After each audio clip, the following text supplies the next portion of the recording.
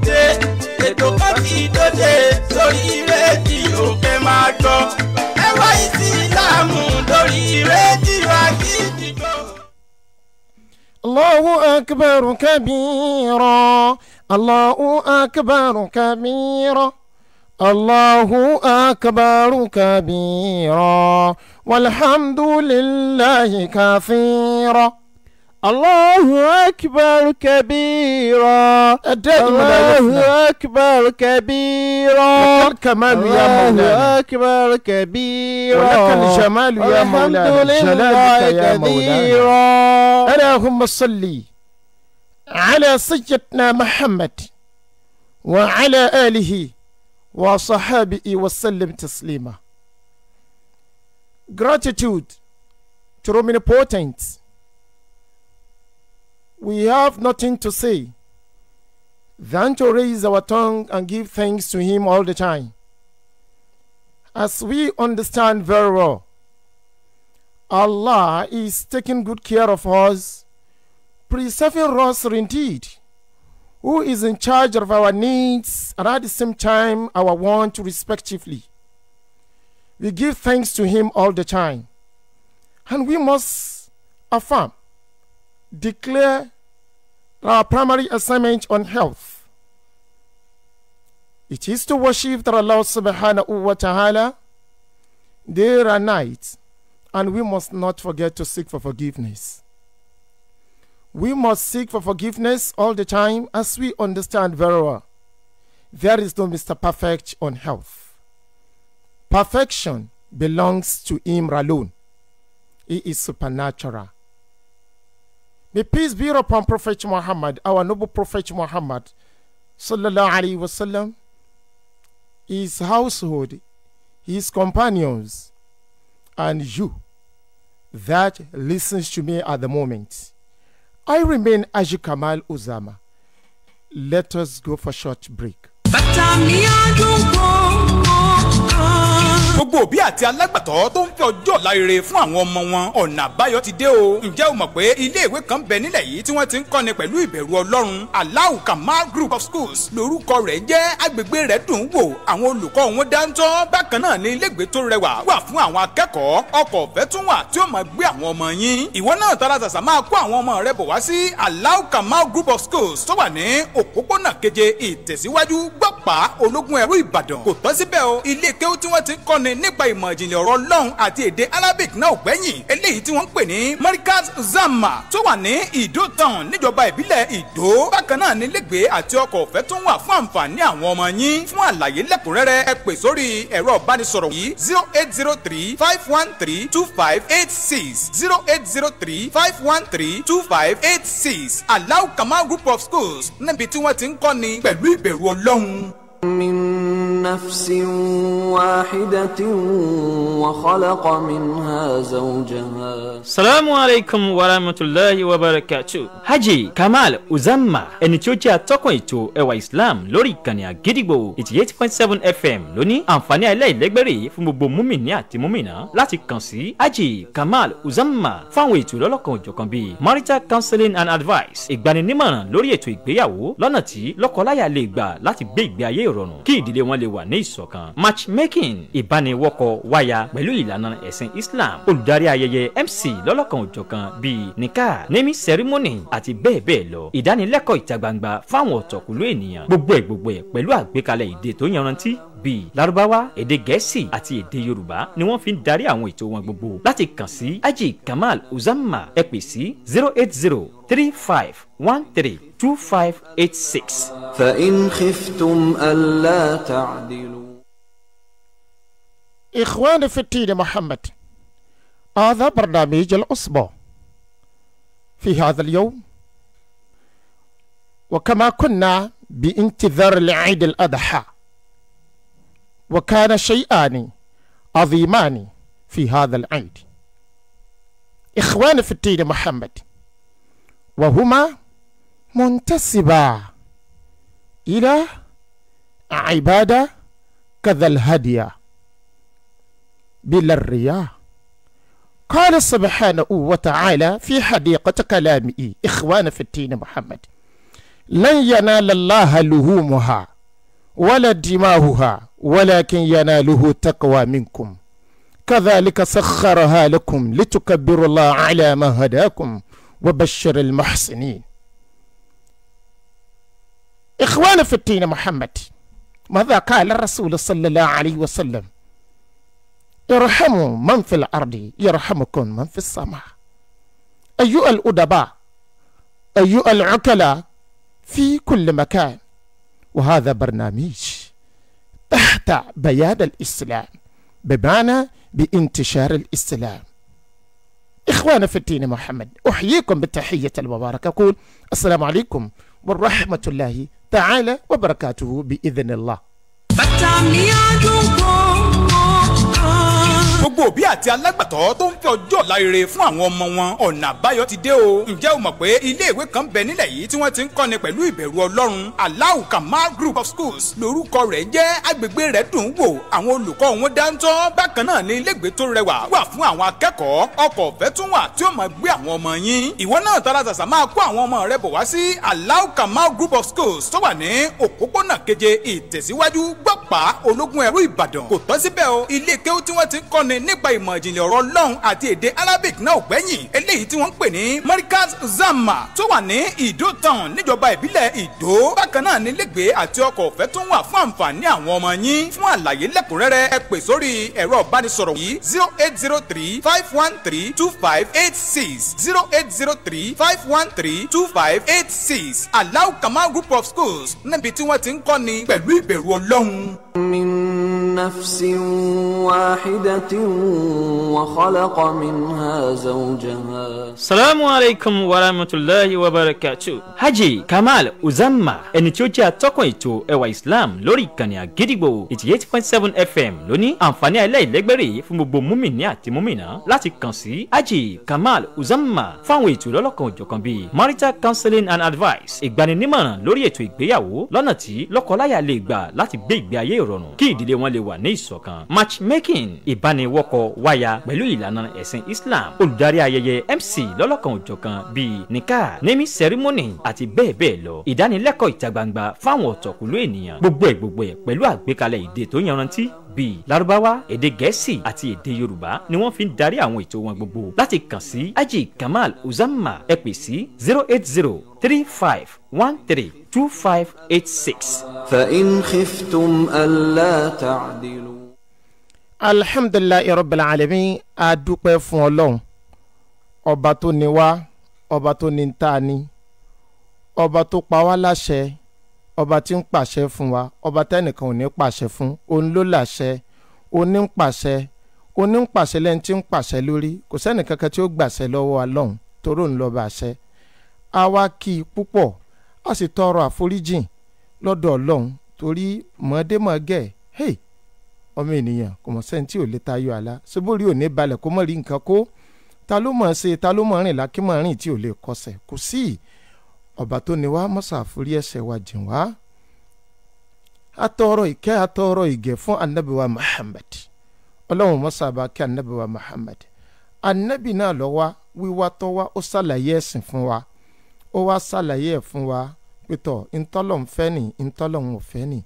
anabi òun náà ló yẹ kí a tẹ̀lé torí ẹni tó júre ọ̀nà fún ni èèyàn mọ̀ ní kéèyàn ṣìnà láyé ní tó burúkú jáì ni ìmọ̀ básìkò jẹ́ ìmọ̀ báyé èèyàn jẹ́ àmọ́ bètò èèyàn jẹ́ àmọ́ dètò èèyàn rú tábàwá rẹ̀ ní tó fi wá mọ̀nà ó mọ̀ yẹ tó júre ọ̀nà fún wa ó yẹ kí a mọ̀ pò kìkì rẹ̀ ọba tí ó ní Ànábì wa Muhammad tó dáa tó sì dá wa sínú ayé ọlọ́run mọ́sàbá kí àwọn sọ̀hábàl kiram tí wọ́n gbaṣẹ́ lọ́wọ́ Ànábì wa Muhammad àti àwa tá a tún tẹ̀lé ìlànà Ànábì wa Muhammad tí ọlọ́run júre fóònù náà ọlọ́run dákun mọ́sà ṣe dáadáa fún gbogbo wa gbogbo ojú tí ń wò mí ní ìkànnì Facebook wa ọba tó ní wa kò ní jójú wọn fọ́ gbogbo etí tí ń gbọ́ wa nílé etí yẹn ò ní di ètò ẹwà ìsìláàmù ní gbogbo wa náà la mọ̀ pé ètò yìí oní ò mọ̀ ṣàlàyé ẹ̀sìn fún wa ìwà wo làwù wa kana ilmudin fi hadha barnamij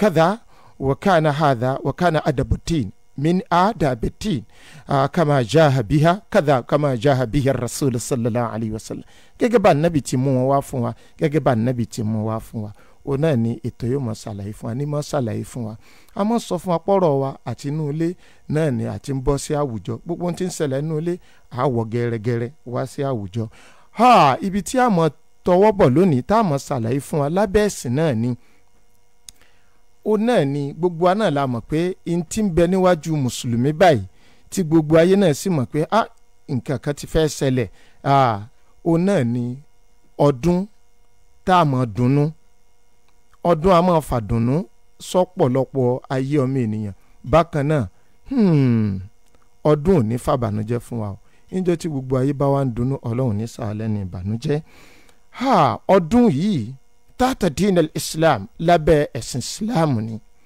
kò sí nǹkan kan bẹ tá Nábì mú wá fún wa tó wá mú wá ní mú wá pé ó wù èmi ó wù mí ẹ máa ṣe torí pé ó wù èmi Ànábì wa Muhammad rárá o wa huwa la yantiqu anil hawa in huwa illa wahyun yuha kò ní sọ nǹkan jáde lẹ́nu bìnlẹ̀ pé wàá ṣe tí ó wàá sọ pé ìfẹ́ inú ni ká tẹ̀lé rárá o wa man yuti'illaha war rasula Ànábì wa Muhammad gan ó tẹ̀lé ọlọ́run lọ́lọ́run fi náà ní pé tọ̀ káwa náà ó tẹ̀lé bàbá tẹ̀lé òun ká tẹ̀lé Ànábì wa Muhammad ọlọ́run mọ́sá bá kí Ànábì wa Muhammad. Islam inú Islam ni ọdún tá à ń ṣe yìí wà ọdún tá à ń ṣe yìí inú Islam ló wà ọdún Iléyá ẹ̀kọ́ pọ̀ ń bẹ ìmọ̀ pọ̀ ń bẹ rẹpẹtẹ tá a lè kọ́ àmọ́ àámu péréte inú mọ̀ àti ẹ̀kọ́ tí ń bẹ nínú ọdún yìí òun náà la fi dára wa lẹ́kọ̀ọ́ ọmọ ènìyàn tí ń gbọ́ mi ọdún Iléyá yìí nǹkan méjì sodo síbẹ̀ tó sì pàtàkì jù tó sì ṣe pò náà lórí òun náà ni al-ibadatu ìjọsìn fọlọ́n wal-hadiyatu àti ká bọ́ra wa ní nǹkan. al-ibadatu kájọsìn fọlọ́n inú ọdún yìí ni bó la ti ń sọ ní kí là ń ṣe gan nínú ọdún yìí àmọ́ fi ń jọ́sìn fọlọ́n ni gbogbo ń tá a bá ń ṣe nínú Islam ẹjẹ́ amọ̀jẹ́ kí nǹkan kan yọ ọ́ lẹ̀ ń bẹ̀ ó náà ní ibadatu rahman ìjọsìn fún ọlọ́run Eidul Adha gẹ́gẹ́ bá a ti sọ fún alédè Lárúbáwá Eidul Adha ọdún Iléyá ìjọsìn fọlọ́n ni o èyí tó gbajúmọ̀ tó hàn sí ẹni tí ètò ń ṣe mùsùlùmí nínú ẹ̀sìn òun náà ni pé ọdún kan ń bẹ ọdún Iléyá yìí ọdún tá a máa pa ẹran ni tá a máa pàgbò tá a tẹ̀ ẹ̀jẹ̀ sílẹ̀ ẹ dákun abẹ́ kínní abẹ́ ìjọsìn fọlọ́n ni. This is what we call service to Allah without being associate anything with it. Is an act of worshiping Allah.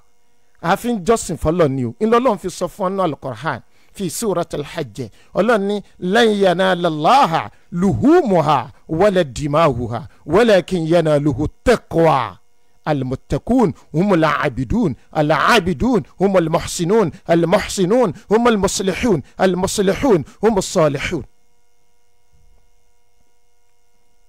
ìjọsìn fọlọ́ ni tí nǹkan kan ò tún papọ̀ mọ́ ju pé tọ́ we are doing this we will do it. à ń ṣe léyìí a tún ṣe é nínú ẹ̀sìn Islam abẹ́ pé àfin submit to the will of Allah àfin jura wálẹ̀ fọlọ́ ni.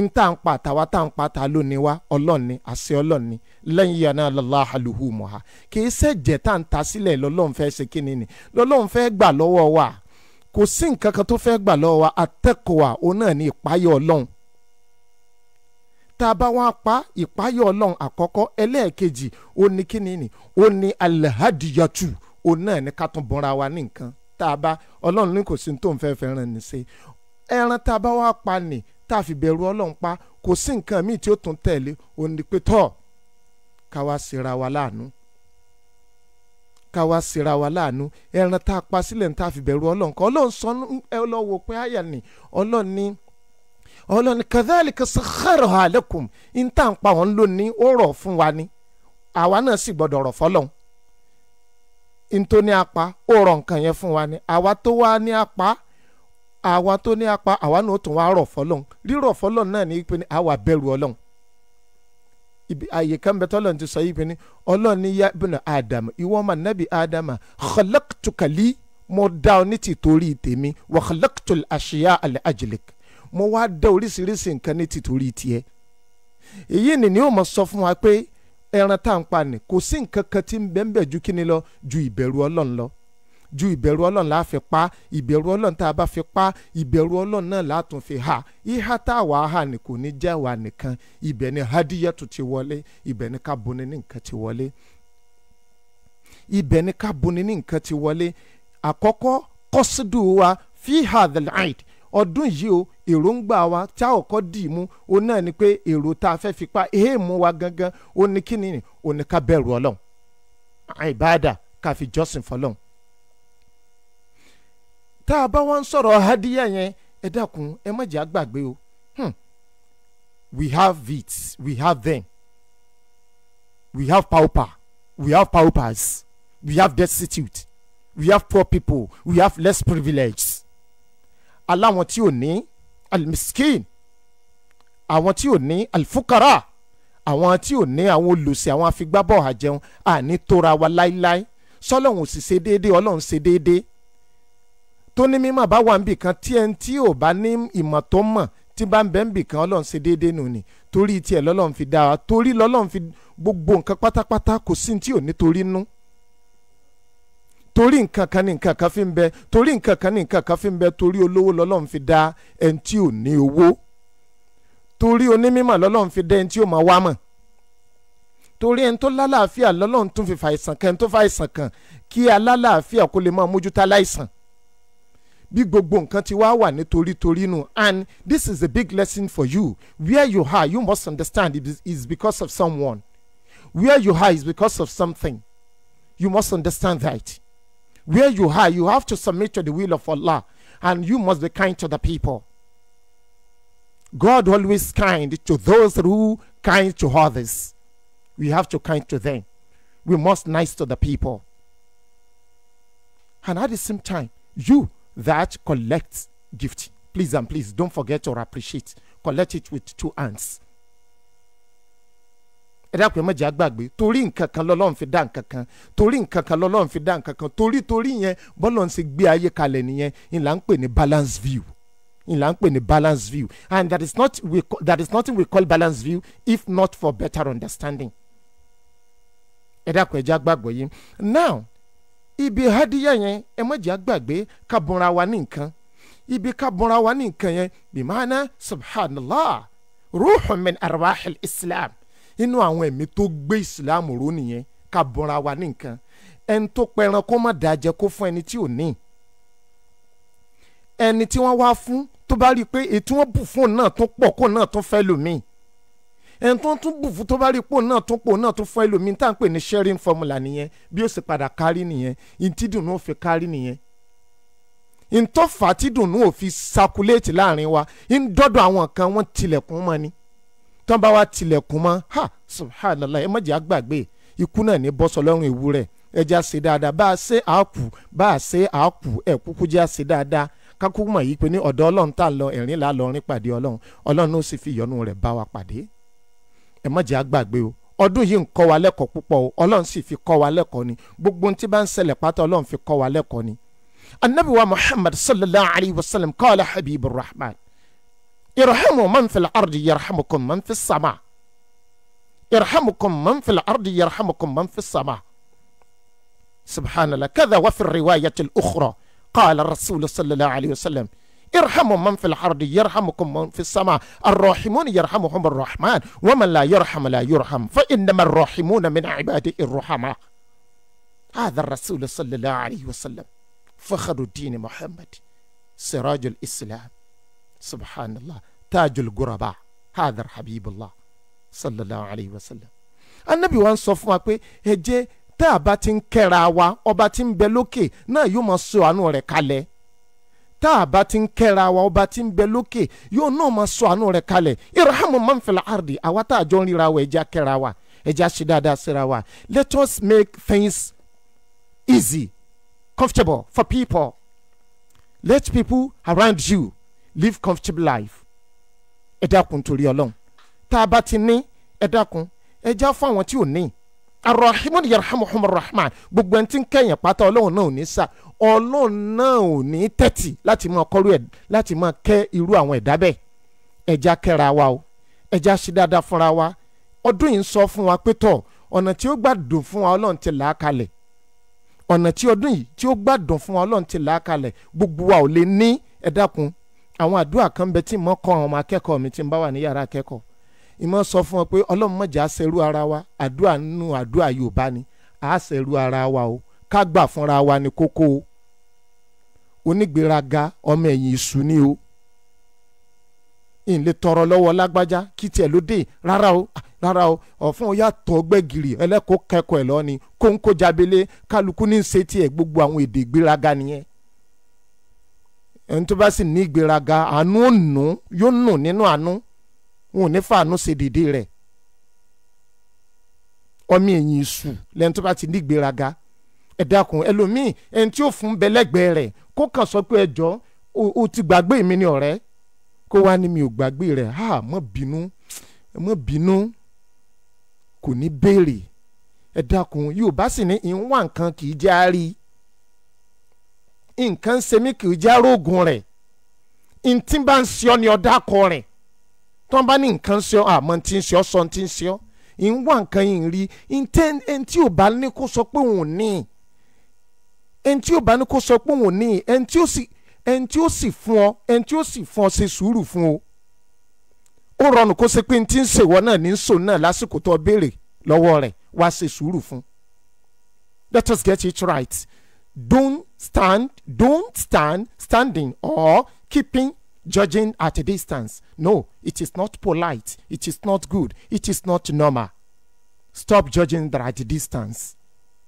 Pé mo mọ̀ pé ó ní ni kò fún mi ní mo mọ̀ pé ó ní ni kò fún mi ní àmọ́ pàbànújẹ́ mára wa jura wa lọ ẹlòmíì má bànújẹ́ pamára ju ẹlòmíì lọ ẹlòmíì gbà tí bá ń ṣẹlẹ̀ sí báyìí yóò sì dákẹ́ torí inna ma'al usri yusra Ọlọ́run ló nígbà òjò Ọlọ́run ló nígbà ẹ̀rùn ọlẹ́lérò yìí pé lójò ní rọ̀ lọ́dọ̀ rẹ̀ kó ṣe pé òòrùn lọ́lọ́run ràn lọ́dọ̀ rẹ̀ ọlẹ́lérò pé ńgbà tí ń bẹ lọ́dọ̀ rẹ̀ ọlẹ́rò pé ń bẹ lọ́dọ̀ rẹ̀ ní ó lè mọ̀ sí lọ́dọ̀ rẹ̀ ńgbà tó lérò wá ṣe sùúrù fún dáadáa subhanallah fatuba lihada fatuba lisaili kadha watuba lilmas'ul oríire fẹ́ tó béèrè oríire náà fẹ́ tí wọ́n ṣe kíni ni tí wọ́n béèrè lọ́wọ́ rẹ̀ àmọ́ ẹ má jẹ́ àgbàgbé ọba tí ń sọ orí kalẹ̀ tí ọba tí sọ kalẹ̀ kí láá ṣe.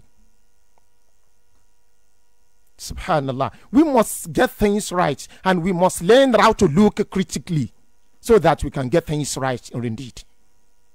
Please enta wan sọ yìí nípa ọdún Iléyá bidun riya ìta gbọ́dọ̀ fi kún ká jọ́sìn fọ́lọ́run inú ọdún yìí ló wà a sọ fún wa bákan náà ká tọrẹ inú ọdún yìí ló wà alahadiyatu ká tọrẹ ìta gbọ́dọ̀ fi kún òun náà ni àríyá ṣíárì mi àgbọ́dọ̀ fi kún subhanallah qismun min aqsam al-sharqi tahta bayan al-islam itimam al-islam kamal al-islam kamalu tin wallahi alazim bidun riya ani fi ṣíárì mi kún mo ṣe nǹkankan torí ẹni kankan ṣe gbogbo tó bá fẹ́ ṣe nítorí t'Ọlọ́run wàhálà tẹ́lómi ò kóra rẹ̀ sí nínú Iléyá yìí ni pé mo pẹran lọ́dún tó lọ Ọlọ́run ti dẹ ẹkọ́nọ́mì rẹ̀ rú lọ́dún yìí yóò wà ní dandan mo gbọ́dọ̀ pa má kò sí dandan bẹ́ẹ̀ o má fi àdánwò kankan má fi kanra rẹ tọ́lọ́mbà ti gbé dé má tún fi kún fúnra rẹ tọ́lọ́mbà ti láàyè orí ọjọ́ kọ yọnu kì í ṣe gbogbo ìgbà náà nìyẹn máa rẹ́rìn kì í ṣe gbogbo ìgbà náà nìyẹn máa sunkún ìyóò ní bẹ̀rẹ̀ kún ní ìsìnkú wọn sọ pé bí ó ṣe máa sún lọ́nu ìyóò ní bẹ̀rẹ̀ rìn kó máa rẹ́rìn lọ bẹ́ẹ̀ ọlọ́run ó dàrú fún lọ́pọ̀ ọgbà láwọn àsìkò kọ̀ọ̀kan ṣe bọ́lọ̀ ní inna ma'al usri yusra inú ọdún yìí ọlọ́run tún fi dùn ànábì wa Muhammad nínú fasalli li rabbika wanhar inna shanihaka huwal abtar ẹ dákun torí ọlọ ìgbà tí inú ànábì tó ń bàjẹ́ nù nífa subhanallah wa kana shatima shatama rasul sallallahu alayhi wa sallam ẹ dákun torí ọlọ́run èyí ni ní sọ fún wa pé ńgbà tí ọlọ́run bá ti gbé bí ti ń ṣe rẹ̀ dé ẹ dákun ẹ jẹ́ àṣẹnu wa ní déédéé síbí ẹ má jẹ́ àṣejù bá a ti mọ́ lọ o ọba tó ní wa kò ní pa wá lẹ́kún iléyà yóò dùn fún wa iléyà yìí kò ní korò fún wa gbogbo ọmọ ìyá wa tó ń bẹ ní hajj ọlọ́ndàkùn sábà sọ wọn dé láyọ̀ insha allah orúkọ mi ni alhaji kamal bunu uzama my regular number tí ẹ lè pè mí sí lẹ́yìn ètò 08035132586. ya rabbana ya ilahi anzil alayna as-sa'ada waj'al lana al-barakati bijaahi khayril bariyya ya khaliqan kulla shay'in من دور طه الأنام يا مستجاب الدعاء كني من شر الأنام. السلام عليكم ورحمة الله تعالى.